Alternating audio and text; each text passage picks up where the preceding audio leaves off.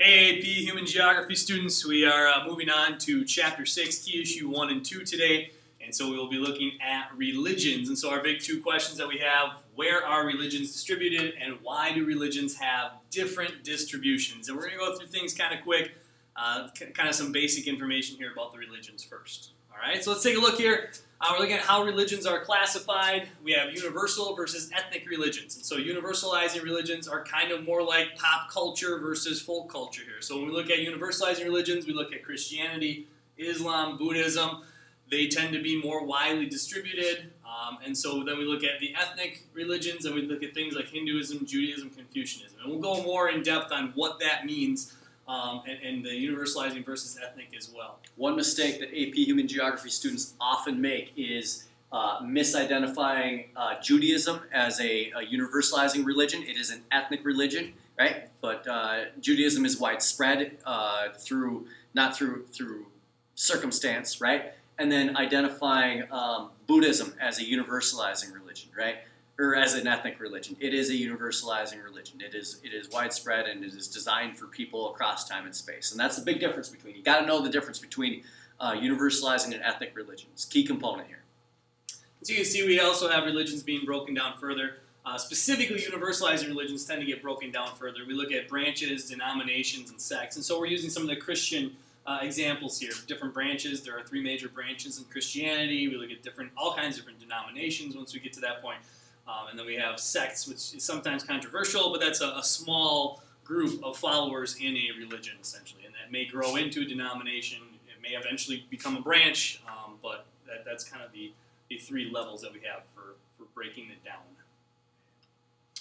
Here's kind of a quick breakdown of the world religions here, the major world religions. You can see we've got our ethnic religions over here. We've got a large population of people who are becoming more non-religious, and that's something that we're seeing growing quite a bit in the world today. And then you've got your big ones over here. They're breaking down Christianity into Catholicism, Protestantism, and Orthodox, which are your branches.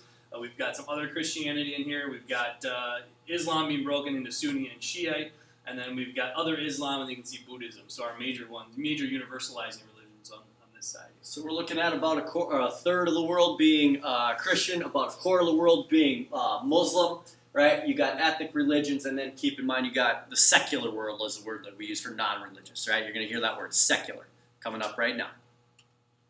So green slide, looking at secularism, and we're talking about the rejection of formal religion. And so that's what we're just talking about. There is a rise in population of people across the world that are becoming that non-religious category there that we're talking about, secularism. And so it's developing a lot more in MDCs, which makes sense. We tend to see ethnic religions focused in LDCs and newly industrializing countries. So MDCs is where we start to see more people becoming this idea of having this idea of secularism. So you can see kind of our numbers here too.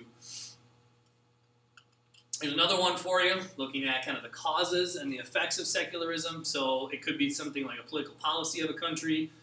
It could be something about just people being dissatisfied with the religion itself, specifically the church, in this case the Catholic Church, and some of their policies. And when we look at the effects, it changes things. We start to see secularism increasing in MDCs, and it devalues the importance of religion in those MDCs. And you don't remember a time when things were not open on Sunday, right? Very few things. Chick-fil-A would be the exception to that. Chick-fil-A is closed on Sundays, right? Because the CEOs come from a fairly religious background, right? But shopping is open on Sundays, right? It generally is. It might be shortened hours, but back in the day, 30 years ago, most things were closed on a Sunday.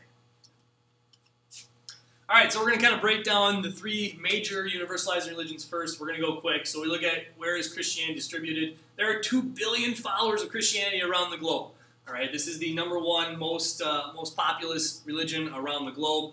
There are 3 major branches, as we said: Roman Catholic, Protestant, and Eastern Orthodox here. And you can see where those distributions are. And there are some other branches that are isolated. Obviously, we see a lot of people in isolated areas of Africa and Central Asia as being Christianity, having aspects of Christianity. We also see the Latter-day Saints in the United States as being another branch that's kind of isolated from these others here. And there it is, your distribution. So again, we can see it's pretty much global. There are areas where we have below 40% population that are Christian, but again, pretty much across the globe, it is a universalizing religion. Notice the effects of colonialism, right, in Africa. Definitely. Then we look at the breakdown in the United States, and we're looking at more into denomination here as well. So you've got the Bible Belt area we always talk about, the Baptist area here. You can see we've got a lot of Catholicism across the country here. And then we get, if you look at the north, we've got Lutheranism, and we've got some others in there as well. The colors are kind of close to the same, but this is supposed to be Latter-day Saints over here. It's just tough to tell with the light bulb. There's another example there. When we look at breaking Christianity down here into its different branches and denominations. Right, within the United States, again, we look at all of this, right? And if we keep the denominations together, right, all of this is Protestant, right, and that is Roman Catholic. So this map, the map that we have from before, will give you the illusion that there's a lot more Catholicism than there actually is, because they don't break Catholicism down by denomination, because there really isn't a whole lot of denomination in Catholicism. So keep in mind that this is a bit of an illusion, that we're much more Protestant, right, than this map would appear. Yeah, you'll learn much more about Protestantism and Catholicism next year in world history too. Absolutely. Big for world history. Right? Next one we have, guys, is Islam. When we look at the distribution of Islam, there's about 1.3 to 1.6 billion followers of Islam across the globe again. So it's the second largest universalizing religion, a lot of which is in North Africa and Southwest Asia.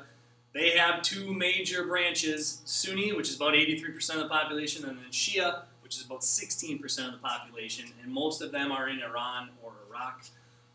And so we look at that. We're seeing growth in North America. We're seeing growth in Europe. And we've been talking about that with migration and other aspects of class 2. Now, keep in mind that we always see the Muslim world, right? North Africa and Southwest Asia being dominated by Islam. You see it in the everyday along a cultural landscape. You'll see mosques and all that stuff. But, right, remember that Indonesia is the biggest country when it comes to total number of Muslims, right? Pakistan and Bangladesh are packed with they're Muslim dominated countries, right? India has 200 million Muslims, right? But remember they have 1.3 billion people, and it's dominated by Hinduism. So they're a minority there, right? And watch the politics and what's happening with right now currently in India with their current president, and they're going after Muslims, right? There's a little bit of religious unrest happening right now. There's your distribution. So we can see the areas that are 80% or above. Is we're talking about that Arab world, the Muslim world there, and then we get into some of these other areas where we're seeing high populations as well. Even though they have a lot of Muslims in India, like Mr. Sheridan was just saying, it's still below 20% of the population because they have such a large population, right, obviously. Mm-hmm. So where is Buddhism? So our last of our three major universalizing religions here. There's about 400 million adherents to Buddhism across the globe, specifically in East and Southeast Asia here. There are three main branches. We're not going to go super in-depth on those, but when we look at it, it's really difficult to measure Buddhism and where people are and how many people are Buddhist, because Buddhism works really well alongside other religions. So they may have an ethnic religion that they adhere to, but they also practice Buddhism as well. And so that it's very difficult to measure how many people are actually Buddhist. Because they might not report. They might say, hey, I'm Taoist, right? When they actually practice Buddhism too, right? Because it's a non-exclusive religion. And there's your distribution of Buddhism, the areas where we see the most in. We also have Sikhism on here as well. That's in there. You can, it's That's very right small there, part. right? Yeah. Right. In the Punjab region of India is where the Sikhs hang out. Yeah. And so Buddhism, we'll talk a little later about hearts and things. It starts in here and kind of spreads into other areas of Asia here as well. Take a look at ethnic religions and how they're distributed here. Hinduism is the world's largest ethnic religion, and it is very much contained in India here. Most people in India are going to fall into that category of being Hindu. So 900 million followers. Almost all of them, like we said, live in India. We look at Confucianism and Taoism are both religions in China, Korea, and Japan. Shintoism is a Japanese ethnic almost religion. Exclusively in there as well. Judaism also falls into the ethnic religion category here. And again, it talks about the origins of monotheism, which we get into with the Hebrews later on. We also look at that in the United States, Israel, and Eastern Europe being the major places where we see Judaism today. And keep in mind that Judaism is a tiny religion when it comes to this, the 7+ billion people in the world, right?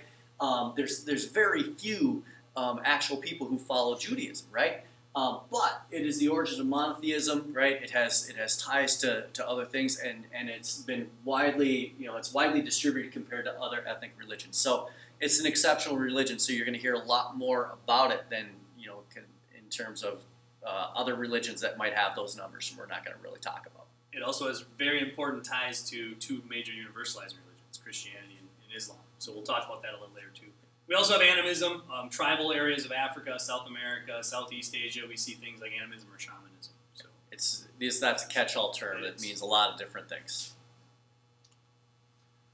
So there we are looking at the percent of Hindu here, population in the world. So again, 90% right here. It says in India. You can see some of our other percentages here in Southeast Asia, or South Asia, I should say. And then we have our Taoist or Taoist population, 96% being in China. Notice that Taiwan, right, is China as well, if you ask the Chinese government, right? So 98, really. Really, yeah, depending on who you ask. And then we look at our Jewish population. Again, that's a little bit more widespread. You can see in 1910, much more widespread. Obviously, things happen after that. The Holocaust is eventually going to happen, and we see a major change. And then they create Israel, which we talked a little bit about the other day with language as well. So the creation of Israel is going to change the distribution population here of people who are Jewish. Again, shifting times here in Africa too.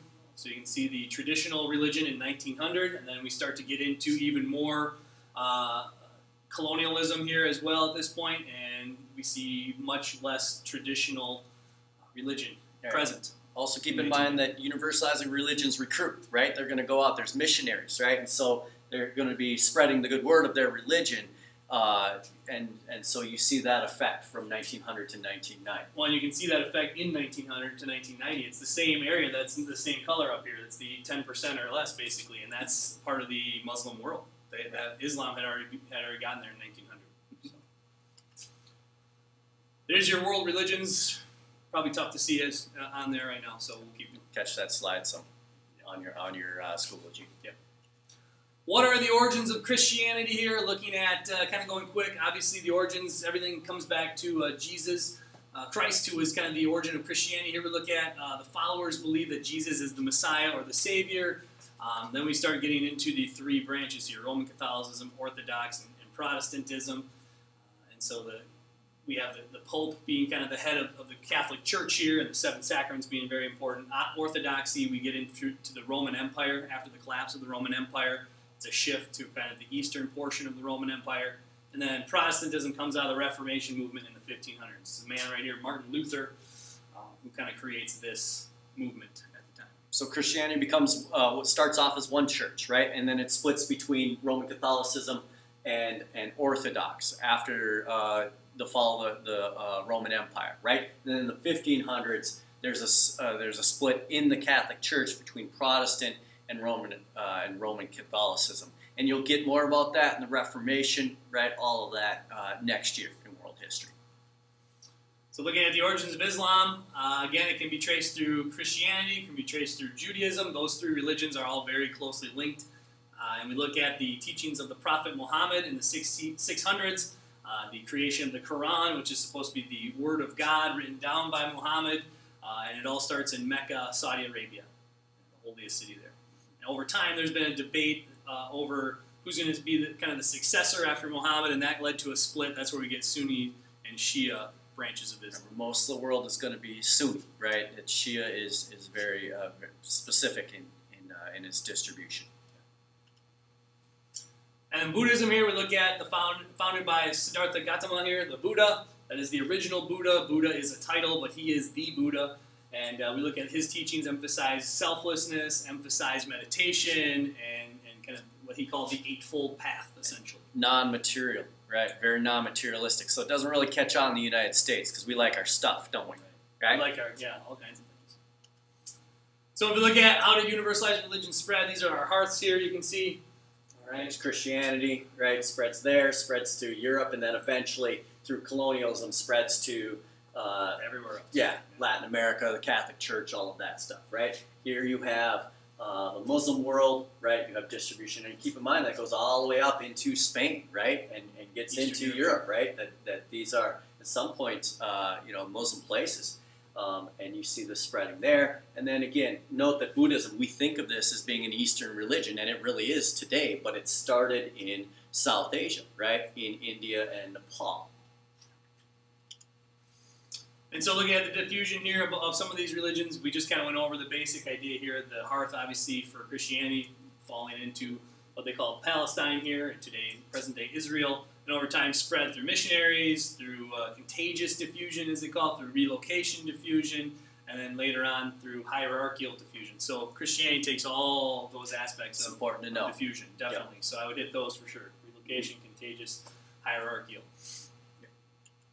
Looking at Islam, similar spread here when we talk about the diffusion. They were organized. The followers were organized into armies, they called them, and over time they spread through trade and through the sword to different parts of the world here. So you can see starting off in Mecca and working its way both east and west through conquest, through trade, and other aspects here. There's our diffusion of Islam. There you have it. Good. Green slide for him. Sure, do you want to grab the green slide? Yeah, sure. Again, we look at the diffusion in the landscape of Hinduism, right? So Hinduism dominates the Indian landscape, right? You see it everywhere. It is infused. It is an essential component to life in India, right? So again, it's an ethnic religion, right? So it doesn't have a small diffusion. You don't see, there isn't a lot of Hindu temples, right, in the United States. It certainly can exist outside of India, but ethnic religions really don't, right? They stay put, right? So it dominates the landscape. You see temples and shrines everywhere. You see, holy animals. You see, all sorts of different things happening. You see holy leaders, right? That exists, in India to a large extent. Looking at Buddhism and the diffusion of Buddhism here, again, the hearth, we already talked about Northeast India, and again, usually trade is what is going to help this diffuse, and so we see relocation, diffusion for the most part. People are actually bringing it with them as they're moving from place to place here. All right, so trade being one of the big ones here, traveling merchants spreading this. There it is, again, an example. Hearth, right? Again, keep in mind that it does not really exist in any sort of meaningful capacity in India, right? That it conflicted with Hinduism, and so it got pushed out. That the Brahmin in India really did not. It clashed with philosophy, and so it moves along. Looking at some of the holy places here, universalizing religions tend to be pretty widespread and have widespread holy sites as well, and so they tend to be linked to the life of the founder. A lot of times there will be shrines at those places, and people tend to travel to those spots. This here is the Great Mosque in Mecca. These are all people in the picture here. I know it's probably tough to see, but this is the box or the building that all Muslims pray toward, facing toward. And so that is one of their holy sites there. The scale of the Great Mosque is amazing, right? It's so huge. If you can look at pictures online of the Great Mosque and the Kaaba there, it's fantastic, right? It's really, really interesting. Green slide, looking at the Chinese religious hearth, talking about the Yellow River Valley and the idea that the Chinese philosophies of Taoism or Taoism and Confucianism are kind of ingrained in the people and the culture there. We also look at Taoism or Taoism here having the concept of feng shui. Maybe you've heard of that before. It's an art and a science of organizing your lifestyle and your space. And the yin yang, right, comes from there, right? The idea of harmony and balance in your life, right? And when we look at Confucianism, again, you'll learn more about this in world history next year. It becomes really closely tied to the dynastic power system that they have there. You have to pass tests that proves you're a good person based on Confucianism to even be in the government. And relationships, right? It's all about relationships. If you're good with your teacher, student, and parent, child, yes. Elderly. Respect your elders. Yeah. There's some of the examples of feng shui. Skip through this one. Yes. Mr. Star. Go for it. All right, so we got pilgrimages again. Sacred sites, and the peak one there is Mecca, right? That Muslims, one of the 5 pillars of Islam is that at some point in your life, if you can, you're supposed to go to Mecca, right, and go to take that pilgrimage, right? It's not the only example. You have places like Ayers Rock in in Australia, you have Devil's Tower, which is a sacred space for indigenous people. But keep in mind, tourism is a major issue. And right now, Mecca is having huge problems with selfie sticks and things like that is disrupting the flow, and the sheer number of people who can get into Mecca and who are allowed to, it's really disrupting their landscape, right? Cell phones, things like that. If you think about it, you have to win the lottery, essentially, to get the honor of getting on this pilgrimage. And so when you do, you're going to want to document it, right? But it's massively affecting, right, that area. So again, we look at holy sites here, right? Buddhism has 8 holy sites. Again, it's in the heart of India and Nepal, but not necessarily where Buddhists hang out, right? And so they're all linked to the life of the Buddha, right? In Islam, they're going to be associated with Muhammad. In Christianity, you have, right, modern day Israel has Jerusalem, right? Has holy sites in Jerusalem, Bethlehem, things like that, places like that. Islam's going to have Mecca, going to have Medina. Again, we look at the pilgrimage, also known as the Hajj, right? And then Hinduism, right? Again, that's an ethnic religion. You have the Ganges River, right? And the idea of cleansing yourself in the Ganges River. And that is a spiritual cleanse. It is not a physical cleanse, because you're going to need a shower after hanging out in those polluted waters, right? And it's fairly filthy. But notice how it's very, very closely tied to India. It's tough to go through and visit the Mother Ganges River in India already. Right. There's your holy sites of Buddhism. All right, so again, the birthplace of Buddha is right here in Lumbini, Nepal. If we look at some of the things that are attached to his life, it's where Buddha attained nirvana, which is his enlightenment when he became the Buddha. Here's one that when Buddha tamed a wild elephant. So these are all sites that people who are Buddhists would visit.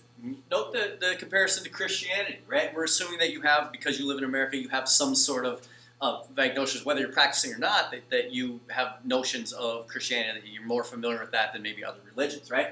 There's a birthplace as a holy site. There's an announcement of his impending death, right? There's ascending into heaven and returning to earth, right? Kind of your Easter story. So there's connections, right, between founders of religions, right, and holy sites, right, and holidays, right, as well. There's another picture of the Great Mosque again. Probably tough to see. If you zoom in a little bit, you might be able to see it. But again, there's the Kaaba in the middle there, and these are all people lining the Great Mosque, lining the outside, all praying at probably the early call to prayer, which is about 5:30 a.m. Note the minaret, right, which is the tower, right, that is an architectural feature that you'll see in the Muslim world, right? It's in that landscape. And there actually has been questions on the AP exam asking what minarets are. So yes. You might want to know what they are. Know that. Yep. Here's the bathing rituals in the Ganges River. Again, not a very clean river, very, very, very polluted. And so, like Sheridan said, it's definitely a spiritual cleanse. You're going to have to go clean yourself off. Keep in mind, there's cremation is the death scape there, right? And how bodies are disposed, right? More about that in 6364. Here's Jerusalem. I always like this picture. We've got 3 holy sites for 3 different religions here. In the foreground, you have the Church of the Holy Sepulchre, which is said to be on top of the tomb of Jesus. In the back here, we've got the Wailing Wall, or the Western Wall, which is a holy site for Judaism. And then up on top of the wall, we have the Dome of the Rock, which is said to be where Muhammad ascended into heaven. And so all 3 of these holy sites literally are within walking distance, very, very close walking distance of each other. And you wonder why Jerusalem has become a highly sought-after territory and city over time. It's very much divided up for these religions at this point. More on that next year when we get to the Crusades. Right. Last thing, guys, this is really important. Zoom in on this. If you don't have an idea of this yet, I would take a look at. We've talked about all these things that we've gone through, but universalizing religions have specific kind of outlining ideas here. Again, we've talked about them being tied to a specific founder, and the idea that the message is diffused widely, people understand it and recognize it widely. It's not tied to a specific spot or place. Its followers, again, distributed widely, and their holidays are based off the founder's life, like Mr. Sheridan said earlier. When we look at ethnic, we're talking about the meaning in a particular place only. Specifically, think the Ganges River, right? We don't know where they came from. We don't know who the founder is. They are old enough where we don't know where they started. And then we look at the content being focused, again, on landscape of origin and the place that it actually originated from, typically. And finally, highly clustered in one spot. Again, Hinduism is a really good example because we said 90-some%, 92% of people are all in India if they're Hindu. All right, so highly, highly clustered. And again, the holidays are not based on a founder's life. We don't know who the founder is. They're based on seasonal changes, climate changes, agricultural practices. Think about Jewish holidays, right? They tend to focus on harvest and planting, right? Spring holidays there. Yes. They're very much tied, though, not tied to American climate, right? Or European climate, but the climate of modern-day Israel, right? Palestine region. All right, ladies and gentlemen, hope you enjoyed Chapter 6, Key Issue 1 and 2. Keep on going, guys. Chapter 6, Key Issue 3 and 4. We'll get into some of the conflicts that erupt because of religion. All right, take it easy. There you go. Hang in there. Be safe. Be good to each other.